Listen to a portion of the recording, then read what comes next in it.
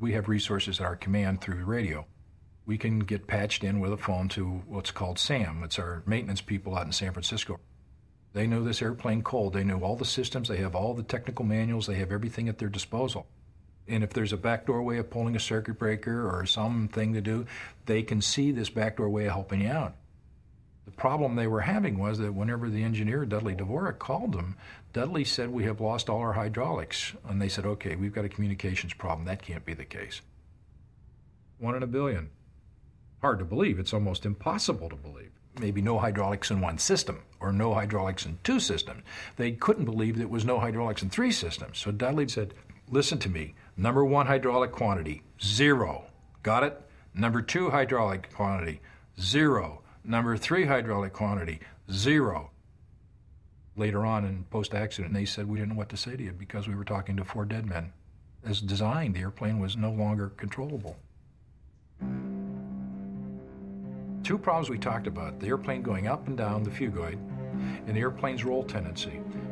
It was an immensely difficult thing for me to operate the throttles to mitigate both those issues at the same time. So I was looking over all the controls and switches and everything that I had knowledge of in the aircraft, and they had executed just about everything I think I would have attempted. But in the DC-10, if the hydraulic systems fail, there's always an emergency methodology to get the landing gear to free fall done. They weigh many tons, and if we can simply open the doors, they usually just free fall out and they lock into place. Now, the byproduct of that, that's a hydraulic system. When the gear is stored and they're up in the airplane, we've got trapped fluid in some of these lines.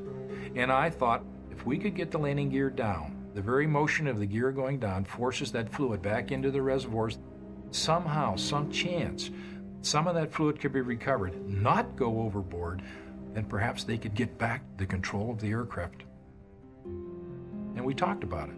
But there's a golden rule in aviation. It's kind of an unspoken rule, but it basically says this: if you ever find yourself upstairs with minimum control of your aircraft, don't change its configuration. In other words, don't put flaps down, don't put gear down, just leave it the way it is. You know the devil you have now.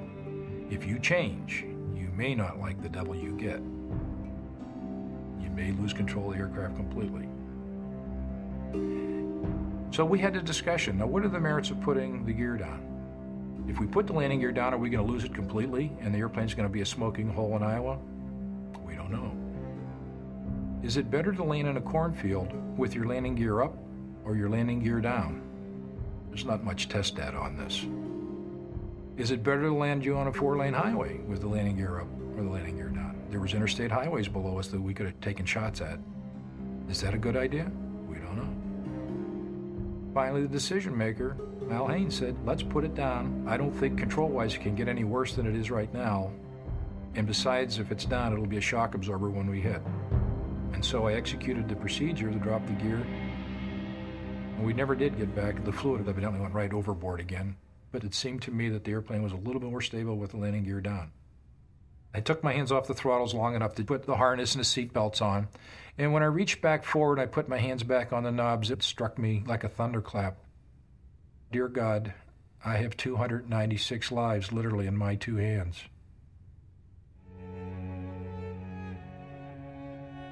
As I walked into the cockpit and I took in the pilot's behavior, the aircraft's behavior, the status of the engineer's panel, the first thing that strikes your mind is, dear God, I'm going to die this afternoon.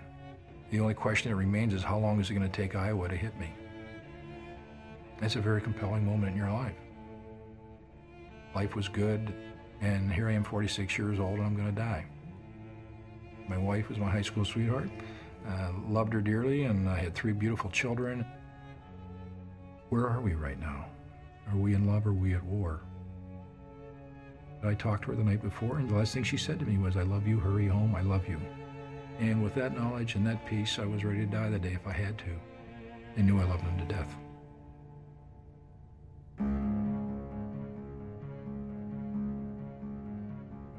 Eliminate the pitch phugoid. Keep the altitude, keep that right wing up. Guts, intuition, whatever you want to call it.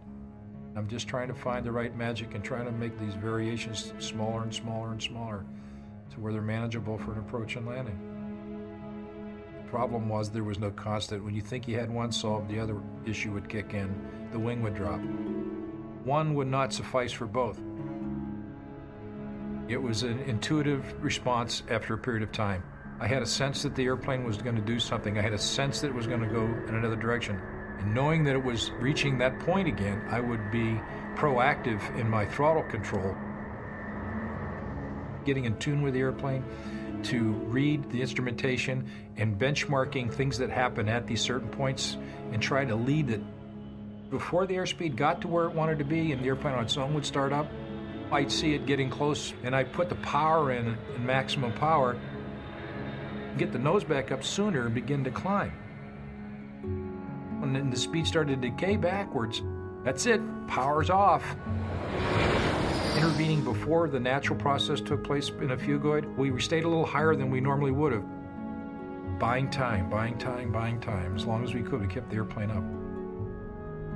The right engine, the direction of the turn, I put more power on than I would the left engine. That would keep the wing up, and if you keep a wing fairly level, the airplane will not turn. If I allowed the wing to drop, then I could let it turn right. The phugoid caused me to take power all the way off and all the way on, and that complicated it immensely. It just became like the airplane was an extension of me, and I could feel these stimuli coming at me before I actually felt them or saw them. It was work in progress all the way to the ground. I don't think I ever perfected it. It just got better little bit by little bit. There is a possibility that we can make this survivable.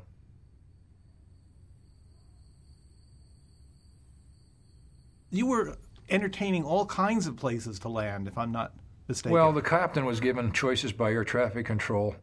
Des Moines is a possibility. Lincoln, Nebraska is a possibility. Omaha is a possibility. But in Captain Haynes' judgments, the behaviors he was seeing of the aircraft, the math just didn't add up at the rate it was losing altitude. We would hit the ground prior to reaching any of those places. The decision was made to try to make it to Sioux City. That radar controller locally took over, and they were pointing out interstate highways. If you guys can't make the airport, here's some options for you.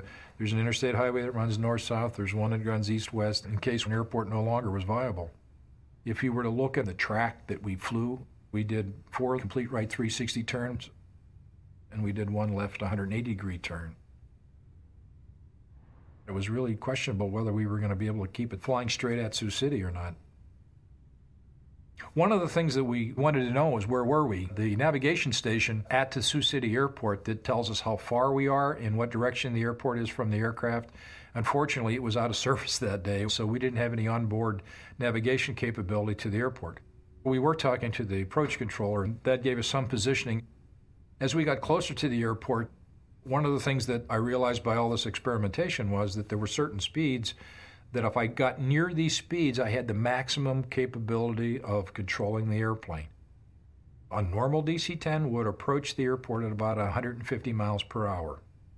I could not slow this airplane safely below 250 miles an hour. We were 100 miles an hour faster than normal. And United 232 Heavy, if you can't make the airport, sir, there is an interstate that runs north to south to the east side of the airport. It's a 4-lane interstate. We're just passing it right now. We're going to craft the airport. United 232 Heavy, roger.